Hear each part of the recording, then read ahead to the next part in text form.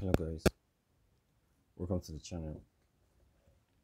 Uh, so today we'll be talking about an issue that some people has been reporting about their tax changer stopped working after they upgraded to Android 11, One UI 3 or 3.1. I experienced that particular issue, so I found a way around it, and I decided to do this video to share that knowledge. Now, for those that don't know about it, uh, you can customize your Samsung app with Good Luck. Okay, there's an application that Samsung built. Now, if you are not staying in US, you can use the Nice Lock app to do the customization of your Samsung. So I'll be focusing on the Nice Lock app because I'm outside of the US.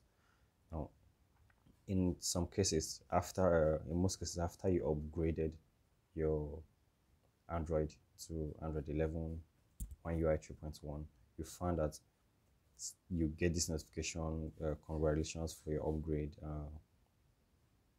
The app version is not currently compatible with your blah blah blah blah blah.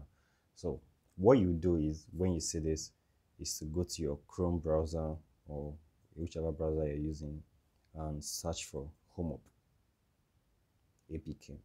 Now, the first option that you see, the APK mirror, click on it and scroll down and download the Home Yeah, okay, the most recent Home because yeah, download. It should start. You click OK to download it, and once it's done, you install it.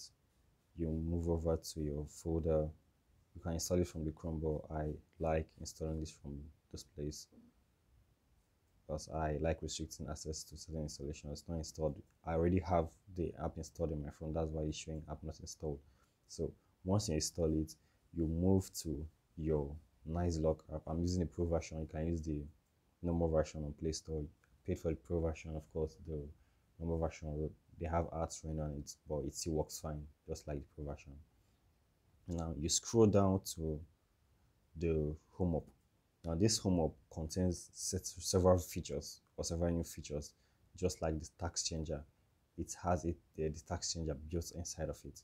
So when you go to the Home Hub and you open it, below it you see the tax changer. Normally it's off, so you have to on it to see the tax changer. Click on the tax changer. The default is on, not on use. Of course, if you scroll it, you see the basic ugly tax changer that Samsung comes with, default one. And when you on it, you can change to grid. Of course, it shows this tax changer, or you can change the stack, which looks more like this. So whichever one you prefer. Of course, I prefer the grid, as I'm using the grid, and you can customize whatever you want. Hiding the search bar, which shows the search bar on top, or you hide it, and that's for you. Of course, you have several other features like the home screen, whereby you can customize your home screen to whatever number you want it to be,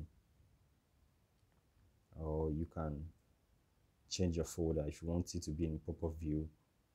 If you click on the folder icon, it pops up like this. Okay, so you can customize it to several features that you want it to be. So that's that on the issue that we're having with tax changer. Once you experience that with tax changer, download the Home Hub.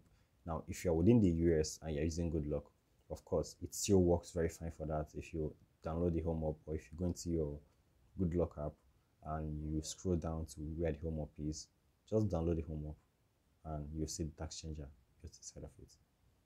Thank you for watching. I'll catch you in the next one. Peace.